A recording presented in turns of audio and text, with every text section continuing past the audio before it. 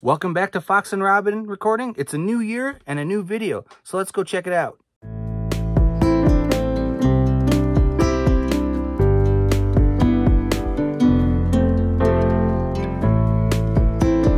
So now we're back here. We've got our Logic session open, and I want to show you what inspired me based off of this session here. So down below we have a loop here. That's this bottom track here that's selected.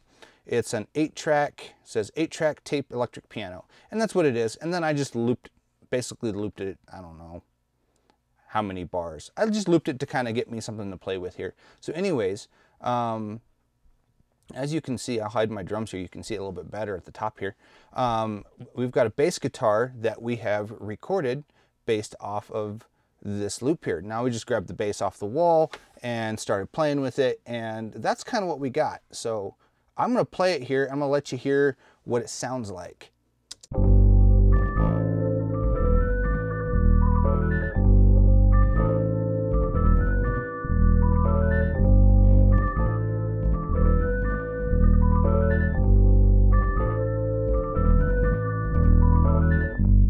So that's a 4-bar section of this little 8-track loop that we got going from Logic. It's just a Logic loop. We threw it in here, and we thought it would be great to like what inspires us off that. So I grabbed the bass and I started just playing, and that's kind of what came up with it.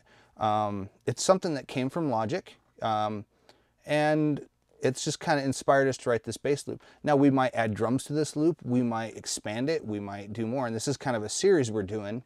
So look out for that. But as we kind of expand upon this loop, you could add drums, you could add whatever inspires you, and that's kind of what's great about loops, is you can throw them in and you can basically write off of a loop. You can throw in a bunch of loops and kind of create a little riff and then expand upon that with your own stylings and stuff, and then you can cut them up, trim them, do whatever you want to make it fit what you've recorded, or what the bass line's doing, or what the drums are doing, or what the loop's doing. You can do so many things with it. So we thought we'd just kind of show you that's what we're doing now with it. And it's just kind of interesting. It's just a little interesting thing. I'll kind of keep playing here.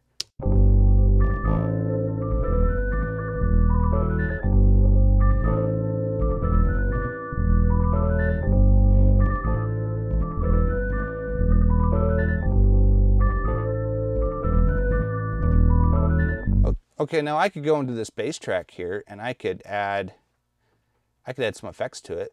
I could go and I could add in something from our universal audio here. Maybe we'll add this classic SVTR in here, and then we can kind of maybe isolate the bass, and it kind of maybe drive the volume up, go into the effects rack, maybe get a little overdrive, maybe, yep, that was too much, maybe a little, bring the power soak back,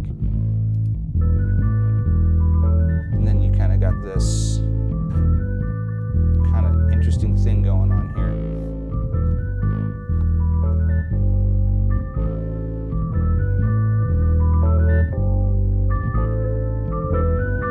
Bring the loop up.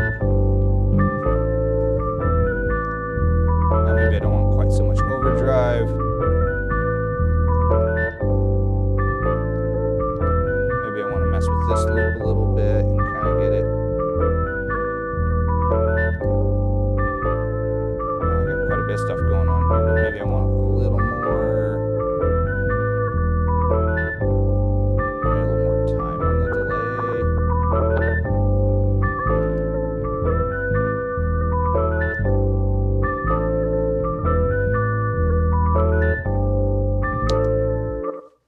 So anyways, you can kind of give a little bit more roomy sound here to our loop, and kind of change how we sounded in the beginning with a little bit of overdrive and a little bit more delay on the tracks.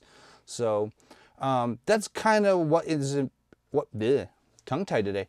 That's basically what has been driving our inspiration lately, is just by taking Apple loops, throwing them into Logic, and then maybe grabbing an instrument or two and kind of playing with it. Grab the keyboard, throw the keyboard on the desk, maybe play a quick little beat with the pads, or another little riff off of another instrument, or add strings, or so it's just a very creative way of us doing stuff. And as we do these videos, we're gonna hopefully find some more stuff to do like this. So as it ends today's video, we want to say thank you to everybody who's liked and subscribed, and you know what, don't forget to, and we'll see you next time.